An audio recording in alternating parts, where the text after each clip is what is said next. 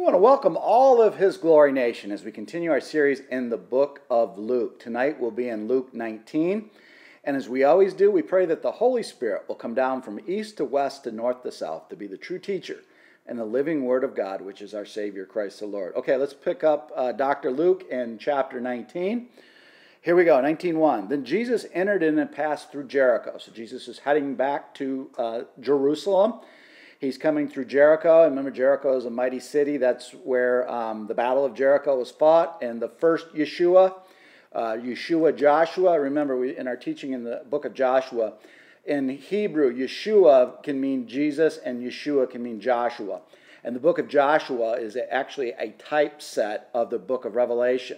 And Joshua is a typeset of the Christ. So there's a lot of symbols and a lot of things that happen in the book of Joshua that Christ is going to actually fulfill. And one is the Battle of Jericho. And we know Joshua through the arm of the Lord, the sword of the Lord, the angel of the Lord, which indeed was Jesus Christ that came in and actually fought the battle and won the Battle of Jericho. And that is exactly where Joshua was told to put the markers of the 12 tribes of stones in the area of Jericho for a memorial. And that is in the same spot where John the Baptist was baptizing and baptized our King of Kings and Lord of Hosts, Jesus. So he's passing through Jericho. Now behold, there was a man named Zacchaeus, who was a chief tax collector, and he was rich. So Zacchaeus was not only a tax collector, but he was a chief of them. So he was a supervisor of the IRS, so to speak. Again, remember when we mentioned before, tax collectors in Jewish heritage were just the worst of the worst because people, one, they don't want to pay their taxes, but these were Jewish people working for the Roman government, and they felt that they were traitors, and they felt that they were trying to rob them because it was based on, their commission structure was based on whatever the tax of Rome required. They would wheel and deal with these people above that so that they could pocket it. So they were considered an unethical trade and also the traitors. So they were not looked upon at all. So when Jesus does this with Zacchaeus, it is a very, very important thing, showing that Jesus came for the people who have fallen short of the glory, not for those who think they're righteous. Again, key word, think they're righteous and act righteous. We're all fallen, and we need to humble ourselves in the name of the Most High God through Jesus Christ so that we can have forgiveness of sins. And we're going to see how Zacchaeus does this. And he sought to see who Jesus was, but he could not because of the crowd. He was of short stature. So we know there's a child's song in Bible study that's Little Zacchaeus was a mighty man, grew up a tree, something like that. I'm terrible at singing, but he was small in stature, very, very short. So he ran ahead and climbed up into a sycamore tree to see him, for he was going to pass that way. So Zacchaeus was going to do everything he could to get above the crowd so that he could see the Christ. And when Jesus came to the place, he looked up and saw him, and he said to him, Zacchaeus, make haste and come down, for today I must stay at your house. So it was pre-planned. God, through Jesus Christ, knew that Zacchaeus was part of his perfect will, and that he had to stay at his house, which was going to create a lot of turmoil with the Pharisees and the Sadducees and the scribes.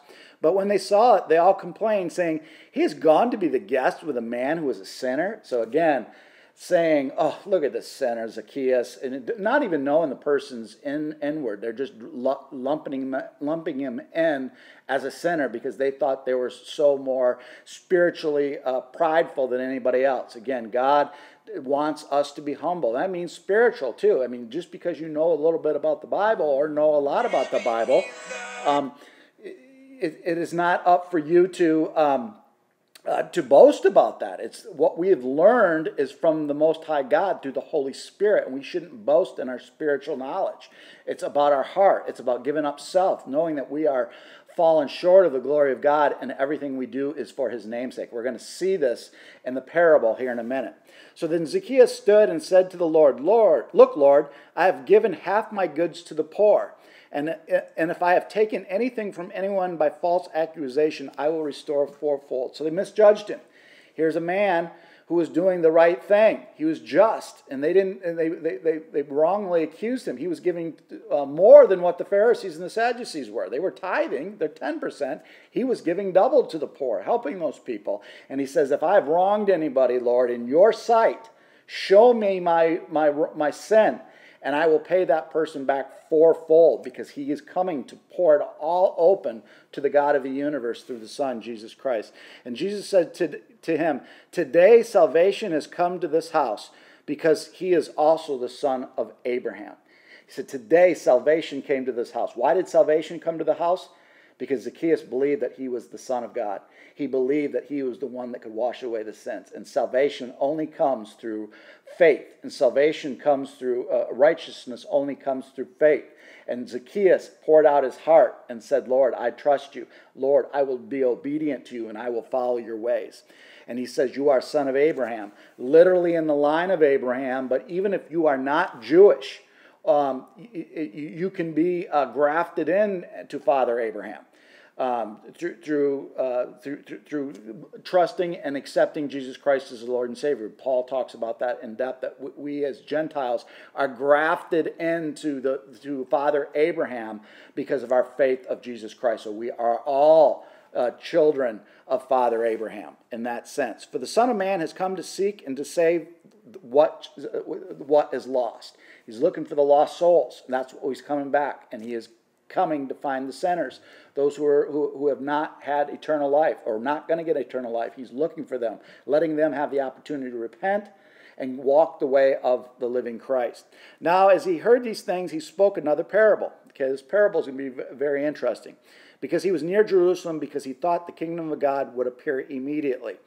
Okay, so they were looking for the kingdom of God to appear immediately. Where is the kingdom of God? We saw in the other Gospels that Jesus says the kingdom of God is like this little child. So the kingdom of God is literally in us when we accept Jesus Christ as our Lord and Savior. When we accept Jesus Christ as our Lord and Savior, the Father, the Son, and the Holy Spirit indwells in us. We are the kingdom of God. There is the kingdom of God in the third heaven as we speak today. There will be the kingdom of God in the millennial reign, which this is going to refer to here in a moment. When Jesus comes down, that will be the kingdom of God in the millennial reign. And based on what we've done in our will, or with our talents, as this parable will say, that what our positions will be in the millennial reign. Life is a test preparing us for eternal life and the millennial reign. What roles we'll have, and in this case, what cities that we will be responsible for. One of the reasons for the harpazo, one for the elect that were diligently seeking the return of the Lord and never deny his name, but it was also getting them ready for the millennial reign and their roles.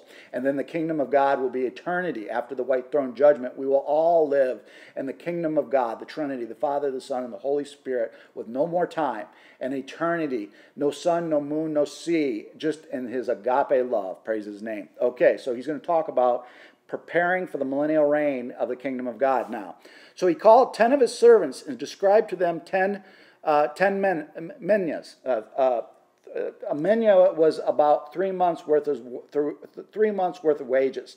So 10 of them is 30 months worth of wages. So this is a significant amount of money that he has left him to invest.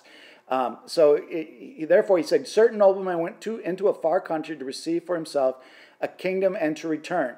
So he called 10 of his servants, delivered to them 10 minas, and said to them, do business till I come. 10 is always the number of commandments and judgments.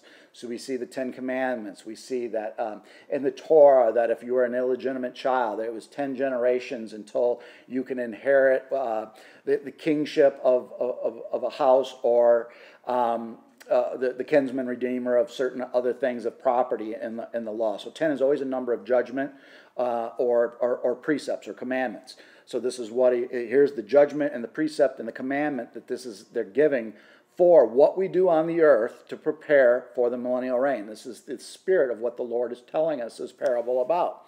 So it was when he returned, having received the kingdom, he then commanded these servants to whom he had given the money to be called to him, that he might know how much every man had gained by trading.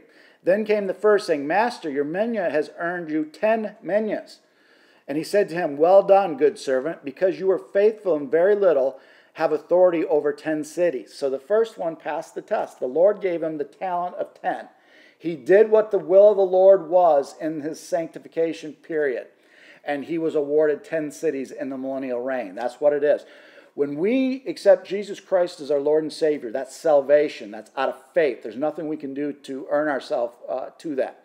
But once we've accepted Jesus Christ as our Lord and Savior, it starts our sanctification walk. It's our purpose. It's our trial. It's our wilderness, where God gives us his will for our will to meet his will to create a perfect will. So it is what we do for the Lord that matters. That's all that matters. And by being obedient and diligent and doing the will of the Lord here on earth during these trials and tribulations, instead of just being a Cheeto-eating Christian on a couch, we are actually walking with the Lord in his glory, doing his purpose, what he wants from us. And we see in Romans that if we seek God's face, he will tell us what his will is. He is faithful and true. If we seek his face, we will know the will of the Lord. And what we do with that will be our reward on the Bema seat. And part of that will be 5 crowns of the Bema seat. And also that reward system will be what your position will be in the millennial reign of Jesus Christ. When the 1,000-year reign will reign with Christ as kings and priests in the book of Revelation. So this particular servant earned 10. So he is in charge of 10 cities. That will be similar to what we will do with the sanctification of our walk with God. Once you're saved by Jesus Christ, that blood, nothing you can do about that. It's a free gift. But once you start that walk, it's all about what you do for God's will in your life. It's a test. Do we fulfill his will? Do we do everything he asks us to do? And we do it with a loving, obedient heart. And then that will be where our position will be in the millennial reign. This is what he's talking about. And the second came saying, Master, your minya has earned 5 minyas. Likewise, he said to him, you also will have you'll be over 5 cities. 5 is the number of grace. And it's only by grace that we get salvation. But sanctification is based on the works that we do for God out of love. Again, they're all love. There's 5 crowns. And once you get the 5 crowns, 5 is grace. That will also show you where your millennial responsibilities will be. Going back to the Church of Philadelphia, remember, just look at the Church of Philadelphia and emulate that in itself. They missed the rapture because of their faith and truth and standing by the will, anxiously awaiting the return. They never denied him, never denied his word. If you never deny him and you never deny his word, it means you're in his word. You know his word. You're diligently seeking him. And if you're diligently seeking him, you know his will for your life, and you're obedient and you're fulfilling that. And you will be, as it says in the book or in the Church of Philadelphia, you will be a pillar in his Jerusalem. That means you'll be in the inner circle. You'll be used mightily in the millennial reign for Jesus Christ. And that's what it's all about. That's why he's given us this parable. Then another came, Master, here is your minya, which I have kept and put in a handkerchief. For I feared you because you are a steward man. You collect what you did not deposit and reap what you did not sow. And he said to him, out of your own mouth I will judge you, you wicked servant. You knew that I was a steward man, collecting what I did not deposit and reaping what I did not sow.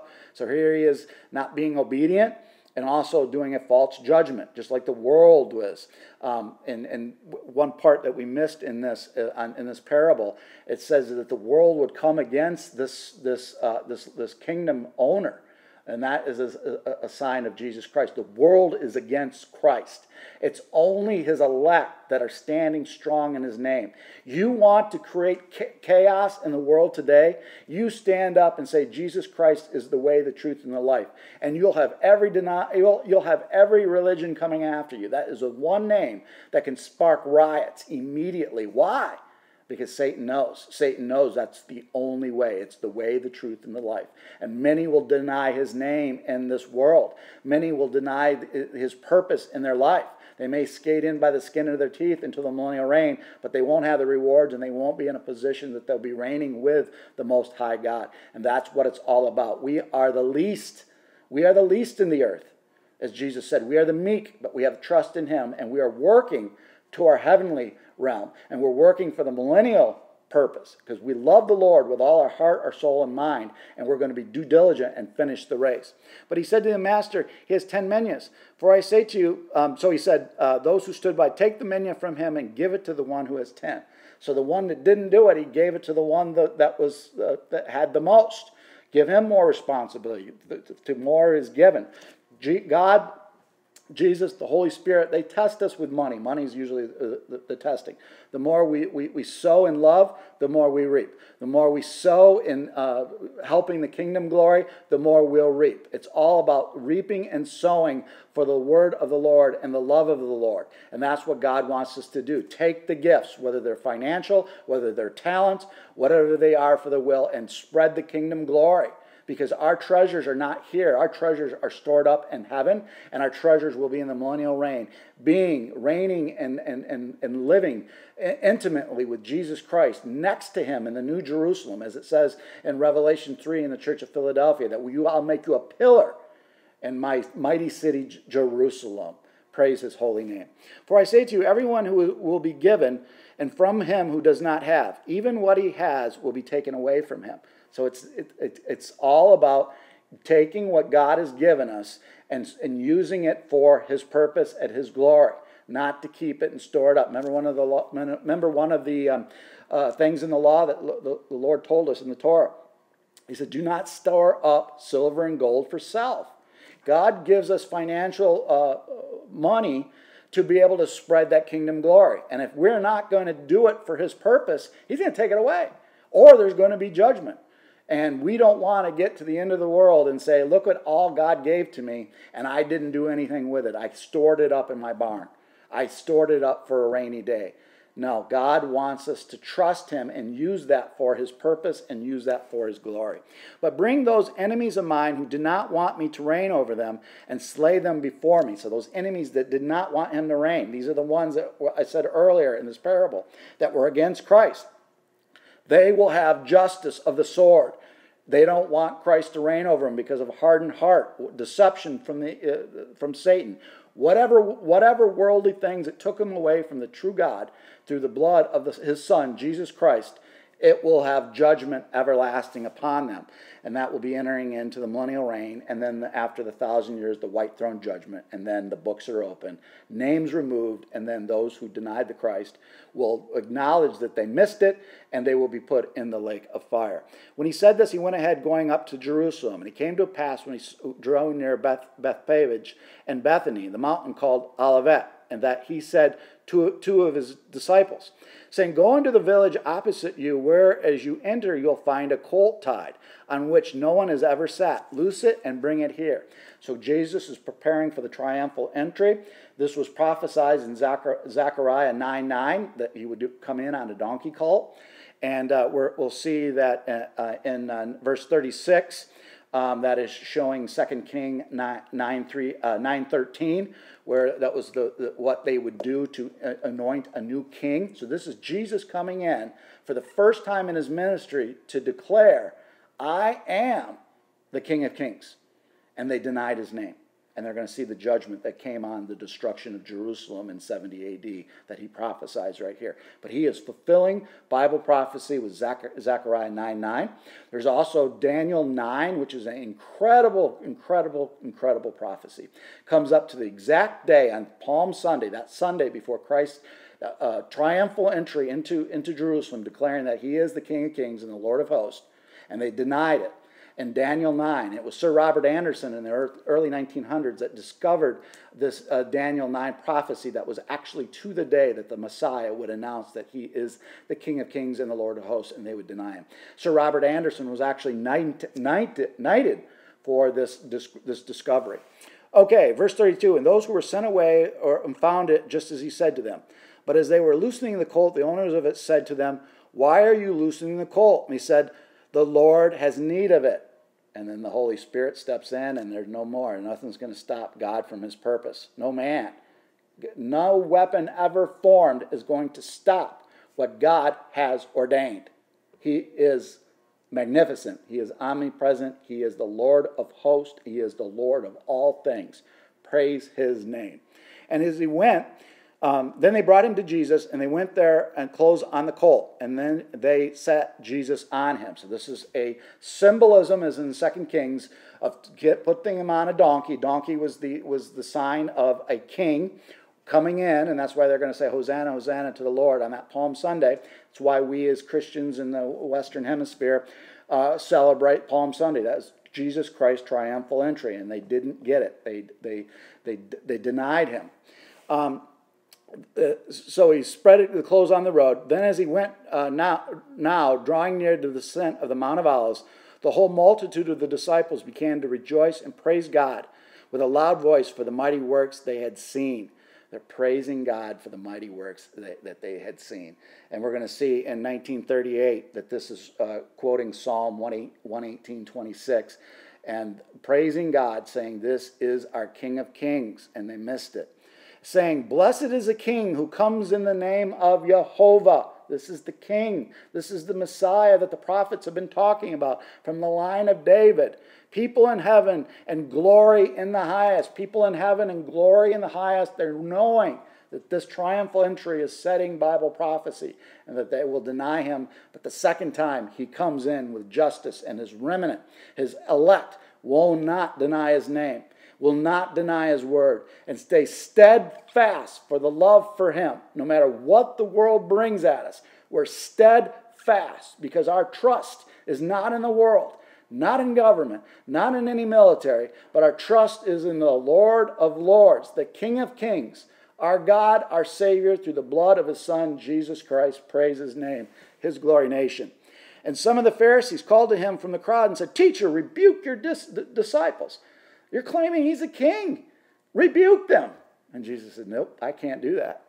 And he answered them and says, "I tell you that if these should kept silent, then the stones would immediately cry out."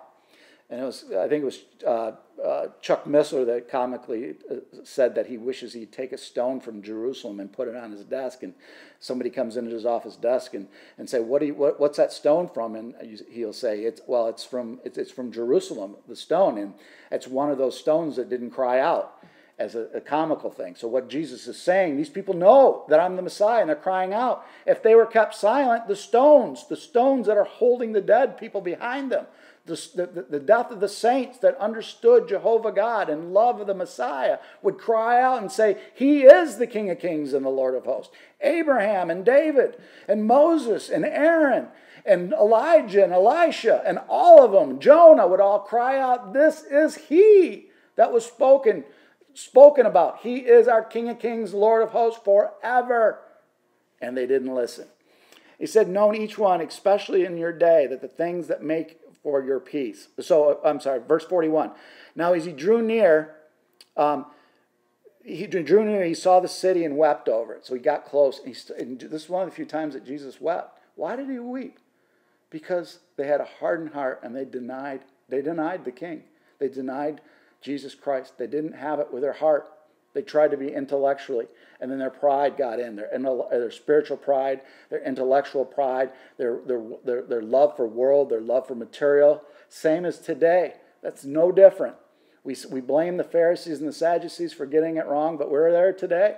There's more distractions today, more deceit today, more destruction today. Satan is going, he knows his time is limited. He's frantic, and he's trying to bring every single person he possibly can down. Because one that is not in the glory of God for eternal life is one that Satan has taken from God. And it's a battle. It is a literal spiritual battle for souls. And we need to take this battle. It's more important than any military battle ever fought. Because the military battles are over flesh. Remember, Jesus said, "Beware of the one that can take away your soul, not the one that can take your flesh. Because the flesh will be rebuilt in a new body. But the soul and the spirit, if we have Jesus Christ, will live on forever, eternity." It's the soul and the spirit is the battle. It's a battle that's raging today. And we need to pick up our sword, which is the Word of God, and put on all the elements of the protection in Ephesians 6:10. And cease in praying. That is the carpet bombing. Pray without ceasing, as Paul says. If you'd known, so that's why Jesus wept. They didn't get it. And saying, verse 42, saying, "If you known, even you, especially in this your day, the things that make your peace, but now they are hidden from your eyes." They're blinded, as Paul was blinded for a moment in time. As it says in Isaiah, they were blinded. Their eyes were blinded. They had circumcision of the eyes. They needed to be scales and open their eyes because they were not using their heart to find God. God is always, from Genesis till Revelation is always wanting the heart. He says it to Jeremiah. He says it to Isaiah. I don't want their sacrifices. I don't want their traditions. I do not smell their burnt offerings. I want their heart. God wants a agape relationship with our heart. That's all he's ever wanted. And now we have the opportunity to do that through the Son, Jesus Christ, for eternity. If we accept him with our heart and voice it with our mouth, that he is our King, he's repenting us. We repent of all our sins, and we're going to be obedient to him. So he said, for days will come upon you when your enemy will build an embankment around you, surround you, and close you on every side. So Jesus is talking about the prophecy of 70 AD when the Romans came in and did that. When it said that literally every stone will be turned over, is what Jesus said. And literally that happened. The Romans went against what the Caesar said and what the generals had said. They didn't want to destroy the temple because there was valuable instruments in the temple. There was gold. And they set it on fire. And when you get fire hot, what does gold do? It becomes liquid. And the liquid went between the rocks. And when it hardened, they were literally moving every rock to get to the gold for material, for riches. So literally his fulfillment became true, that every stone was turned over because of that. And I level you and your children with you to the ground, and they will not leave in you one stone upon another, because you did not know the time of your visitation. You didn't know the time of my coming. And this is what's going to happen, 70 AD. It was a horrible time. And history shows us that there was a delay between a Caesar and one of the generals. And the only ones that escaped during 70 AD were, according to historians, over 1 million Christians. They knew the time. They knew what Jesus said, and they got out of Dodge. And it was the unfaithful that stayed behind, and they paid the price. Then he went into the temple, and he began to drive those who bought and sold. So he went into the temple and showed that the temple had become a place of commerce instead of a place of prayer. And Jesus was not going to tolerate that. We know in Isaiah, my house should be called a house of prayer. When you go in to worship the Lord in his temple or in your area that you go into, your prayer closet, there's not to be any gold or silver or idols or anything in there. It's not about commerce. It's about a blood relationship. It's about a heart relationship. It's about agape relationship between you and the Most High God through his Son, Jesus Christ. And that love that he has for you and the love you have for him cannot be faked, and it is eternal. He has you in the palm of his hands, and he will never let you go. That is our promise from him. Praise his name all over his glory nation. And saying to them, it is written, my house is a house of prayer, but you have made it a den of thieves. They were using the house for monetary purposes. They were selling. They're upping the price of currency exchange. They were selling animals for profit. They were doing everything for profit instead of doing it for the love of the Lord and calling on him in prayer. Verse 47, he was teaching daily in the temple, but the chief priests, the scribes, and the leaders of the people sought to destroy him. He was now a threat because of their financial situation, their position of authority, everything the world they were looking for instead of the love and the true Scripture. They should have known, and their hearts were hardened. Their eyes were sealed across because they missed the Messiah. Messiah was right behind them, and not only did they deny him, they sought to kill him.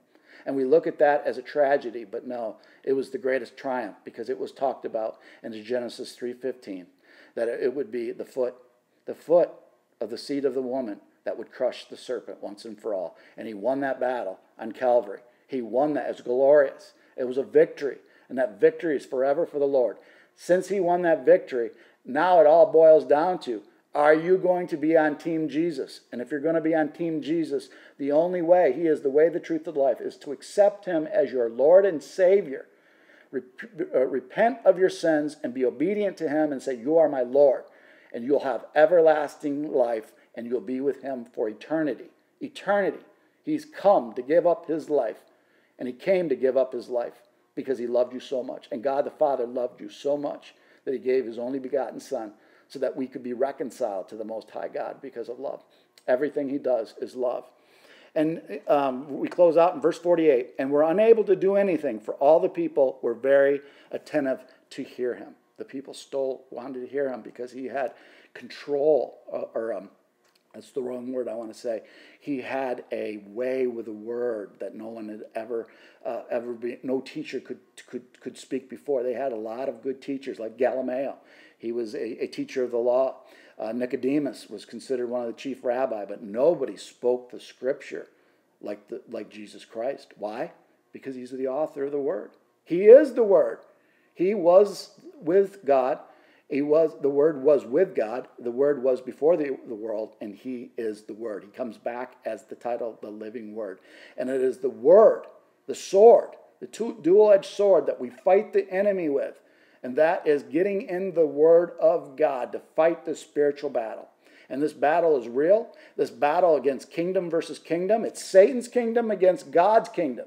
And you've got to take your sword, the Word of God, and you've got to fight this battle. You've got to put on the full armor of Ephesians 6:10. And I implore each and every one of you, before you go to bed each night, pray and read Ephesians 6:10 and put the whole armor of God on you and get in His Word so that you can be the elect, so that you can be closer to Him, and you will know how much He loves you. We pray that Luke 19 has been a blessing to you, and may the God of Abraham, Isaac, and Jacob bless you until Luke 20. God bless you.